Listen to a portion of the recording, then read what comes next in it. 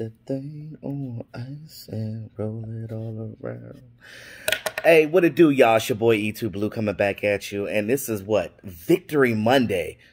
Wow. Victory Monday. When was the last time we were able to say Victory Monday? Cowboys had 4 straight losses, which ended up being 2-7. When was the last time we were able to say Victory Monday? I feel like all my videos week to week have been hangover Mondays, but you know, it's finally glad to have a Victory Monday. And I know some of the fans, I don't know why these fans feel this way, but you're entitled to your opinion, whatever. They want to tank, and I'm like, because they want the 4th pick in the draft or the 3rd pick in the draft. For what exactly? Because you're not getting a quarterback. You already got Dak Prescott. What do you need a quarterback for? I mean, all the Cowboys are going to do if they have a high pick, only thing they would do is trade back, get more picks, even though we already have 12. We got 12 picks already. So what do you want, 25 picks? You're not going to utilize all those players anyway. So just understand that, like, you should want your team to win all the time. You want your team to be competitive. Because if you make it to the playoffs, you never know what your team could do. Never count your team out. You don't know what they're going to do. There's been teams in the past that have gotten in the playoffs with lesser records than other teams and actually went and won the big game. So, you know, I'm not saying that the Cowboys can or will, but I'm saying that you can't count them out. This team is playing better. This defense is playing hungry. We got rid of the guys that didn't want to be here anymore. They're gelling. They're understanding the playbooks better. So as time progresses, this defense is getting better. In this particular game, you know, the Cowboys won it, eked it out 31-28. Nobody thought that was going to be the game.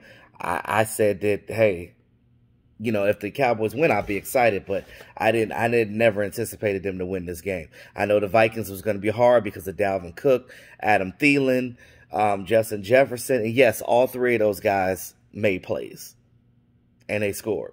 So, just some quick things from the game. So Dallas got their first road win of the year with this game. And now you look at the schedule going forward. The hardest team that we play against going forward is going to be the Ravens. Every other game after that is completely winnable because the 49ers, they're even more of a farce than the Dallas Cowboys. They got even more injuries than our team does. So outside of the 49, then you look at the Bengals. God, sucks for Joe Burrow. Joe Burrow got injured, and you know, they're going to be probably easier team to beat now, too. So you look at the Bengals, you look at the 49ers, and the Ravens. I mean, the Ravens can be beat, too, but that's going to be your hardest team going forward. Everybody else has losing records because you're playing against the rest of the year against your own division. So they should be able to get some games in here. And, again, they're still in the runnings to win a division. It's not over yet. Cowboys are now 3-7, and after that win, this team is really excited right now. You look at these players, they're ready to go. They are ready. They're not giving up. So if the players are not giving up, why are we giving up? In the game, Dalvin Cook had 115 yards rushing. Kirk Cousins went 73.3 percentage and 314 yards passing and 3 touchdowns. Of course, that was to Thielen, Jefferson, and Cook. Cowboys defense recovered 2 fumble recoveries, and both of those were caused by Donovan Wilson. Donovan Wilson came to play, guys. He came to play in this game. Now, there were some miscues on special teams that I missed because I didn't get a chance to see everything in the game, because by the time I actually saw the game, it was like in the second quarter. But yeah, so Donovan Wilson played hard. That hard hit he had on Dalvin Cook in the middle of the field jarred that ball loose. Jalen Smith ran it back, I think, 14 yards or something like that. And, yeah, we got the ball on the 41-yard line, and we ended up scoring down there. Amari Cooper had a pretty good game. He didn't score, but he definitely set up a lot of points for the Dallas Cowboys.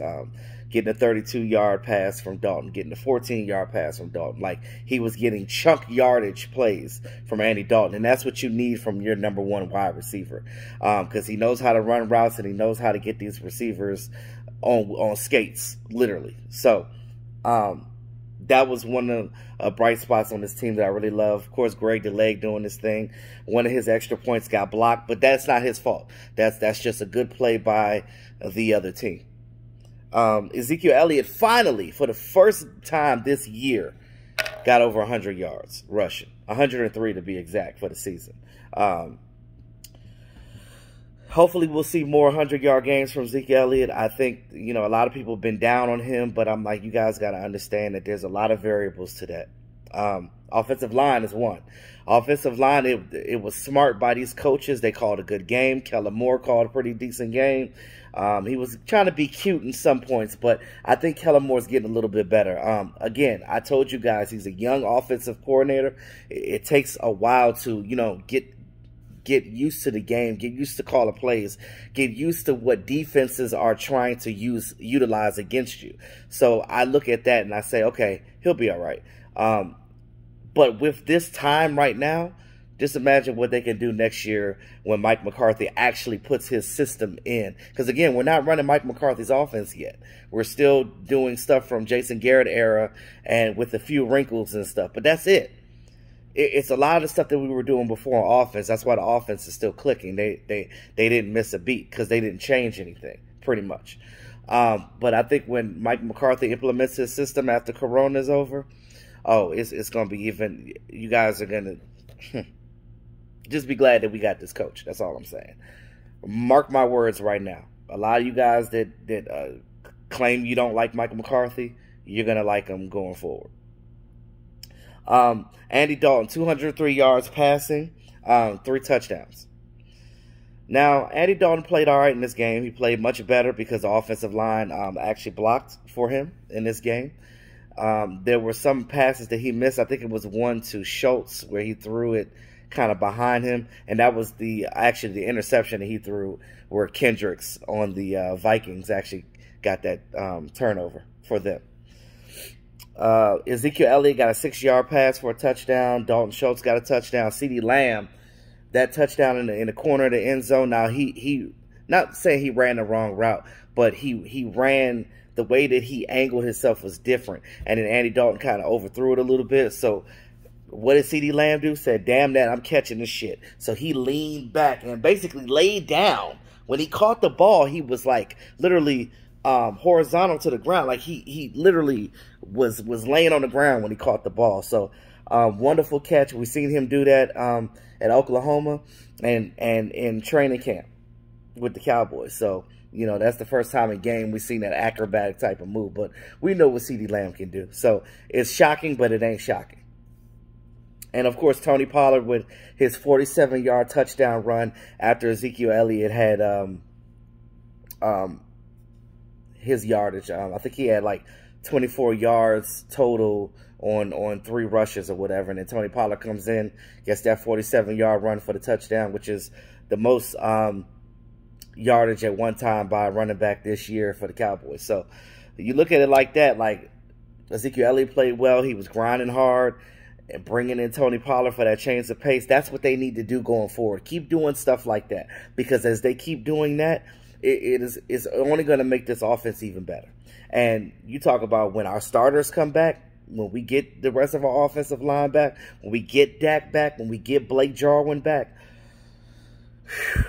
I mean, you could just imagine how much more this offense is going to be potent. But, the fact that you got something, Dalton actually did something in this game. I still like Garrett Gilbert, but either or, you still got him and Garrett as the backup. So I think that this team is gelling. They're finally coming together, and we'll see what goes on going forward.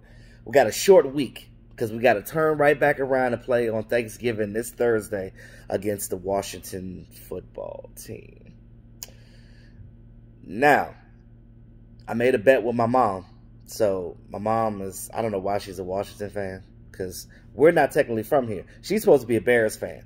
But since she's been living here for so long now, she just kind of just switched over to her area's team. I get it, but I'm not doing that. I will never sell out my team.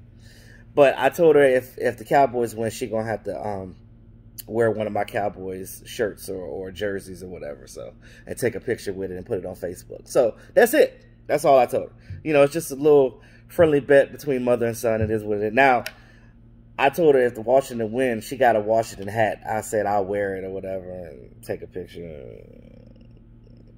I don't want to do that. So the Cowboys better win on Thanksgiving. How about that? So I like what I saw with the game. The defense was playing physical. Offense was coming together. Offensive line was playing much better, and that's key.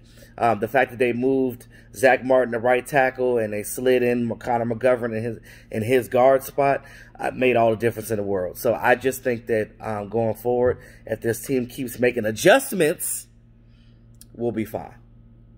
So I'll be doing more videos before the Washington game. Like I said, it's a short week, so it's a quick turnaround. So enjoy the win. There's no 2 days of celebrating for the win. You celebrate now. After today, tomorrow we're on to Washington. So with that being said, y'all, it's your boy E2 Blue, always keeping it real. Talk to y'all soon.